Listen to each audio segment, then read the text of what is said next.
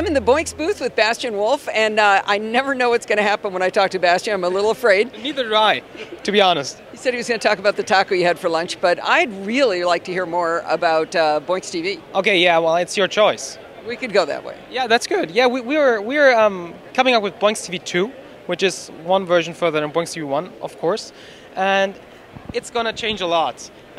You don't like my glasses? I can't see a darn thing with your glasses on. Let me put mine back on. Okay. Okay. So, yeah. From the top, for assume people have never heard of Boinx TV. Okay, Boinx TV is a live video production software. It does like camera switching, it does chroma keying, titling, lower thirds, whatever you want to do. And when it comes to live video production, it probably does it.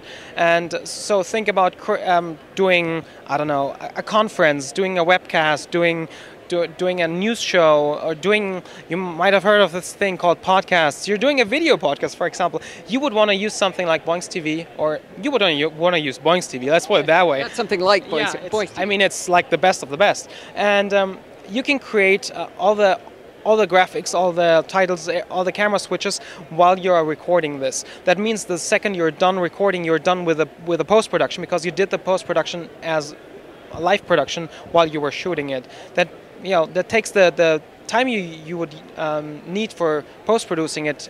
Well, nobody likes post-production. Yeah, I mean, many people get paid for it, but but they still don't like it. Yeah, that's probably the case. Yeah, that's true.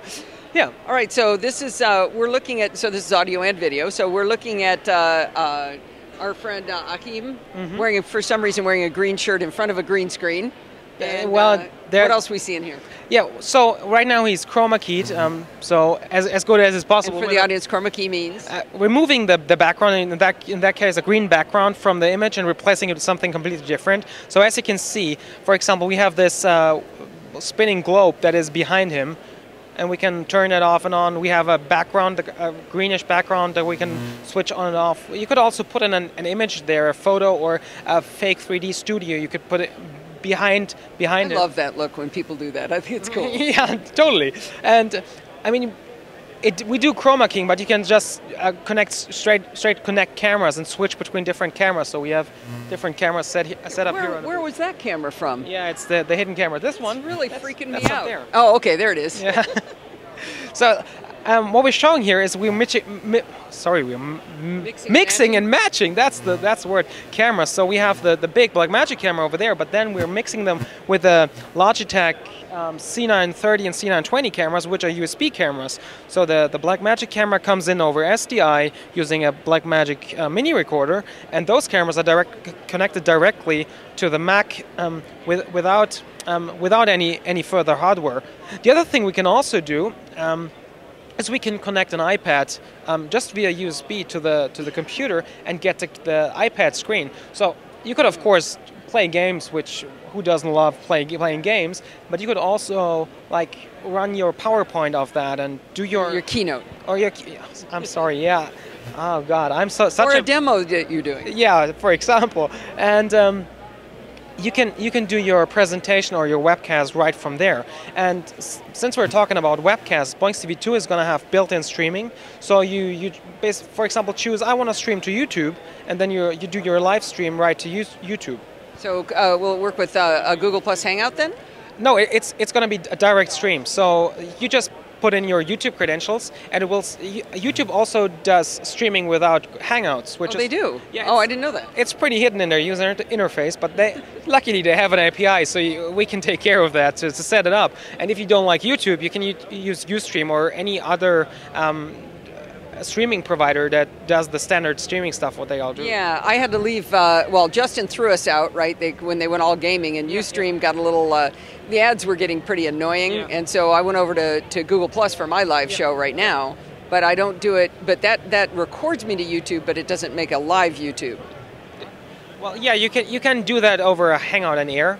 Right, that's what I'm doing. But it's the setup for me is kind of weird. And like this, you will only have to log into YouTube, and it does the magic behind the scenes. And you have a live stream, and you can still record at the same time to your disk. So if you want to edit something out later on, because sometimes stuff happens, you know. I never make any mistakes when I'm recording. Yeah, well, but other people. You're not all as perfect as you are. Exactly. So there's a bunch of controls across the bottom here too. What is it? What is all that? So down there we have the layers that ship with Boinx TV.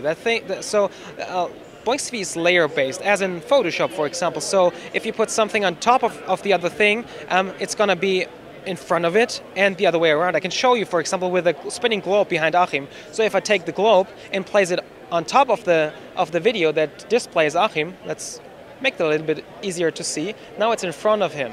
If I drag it right below him, it's behind him. So oh wow, and that's all doing that real time. Yeah, it's doing that real time in 1080p and I think 60 frames a second. So that's pretty cool. And so the things at the very bottom are the layers that come with Boinx TV.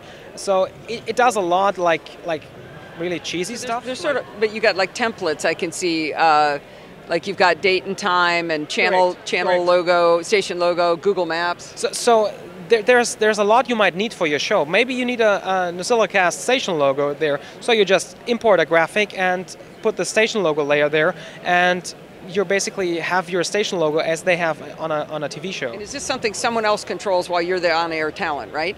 It depends. If you're crazy like I am a little bit, then you control it while you're on the air. By, for example, using an iPad. Achim, if you show the app again, the control app, yeah, you could use a third-party app and then, for example, shoot lower thirds just by tapping a button, and that does it from the iPad. So you could, in theory, do that while in front of the camera. I would suggest, though, because that's the way you don't get crazy. You have someone doing that while you were. Yeah. Well, I'm actually looking to offload some work to Steve. That's good, so right now I end up doing it all myself while I'm trying to record the show, and I'm creating a show while I'm doing all the work. So this is pretty impressive. Yeah, I like it. I use it for my own podcast, and for me it works like a charm. Yeah, it looks really cool. So Boinx TV 2 is coming out when? When it's done. There's going to be a public beta right after NAB. So I can break everything. That's pretty good. We need people like that to make sure it doesn't break in the future. So I hope you will not break it in the future. And we're talking about mid this year when we're going to release Boinx TV 2, unless you break it too bad. I don't know. Or in case it's just perfect when I test it. Yeah, that's probably the case. Oh, there you go. So what's the price point of Boinx TV? We haven't decided yet on a specific price point, but it's going to be in the realms of Boinx TV 1. Boinx TV 1 was $4.99 for the full version, and that's probably going to be the same with Boinx TV 2. We're planning on doing a subscription model as well. So if you say, I just needed, I don't know, 3 months a year, you just rent it for 3 months, and that's pretty much it. That's an interesting way to go, too. Yeah. All right. Well, very, very good luck to you. And how do people find Boinx TV 2? They just go to boinx.com, and they will find every bit of information they will need to know about it. All right. And how about your podcast? Plug your podcast. Well, it's German, so if you're speaking German... German. Well, I know another German guy. We know Klaus. Remember? We talked about him. Yeah, right. You're right. So if Klaus is watching, he can go to digitalupgrade.de, and this is where we do the stuff no one does with Boinx TV because it tends to break stuff. So it's a little bit, it's a different, we do actual real 3D studios with our German podcast, and it's a lot of fun. All right, sounds like fun. Talk to you later, Bastian. Thank you, bye-bye.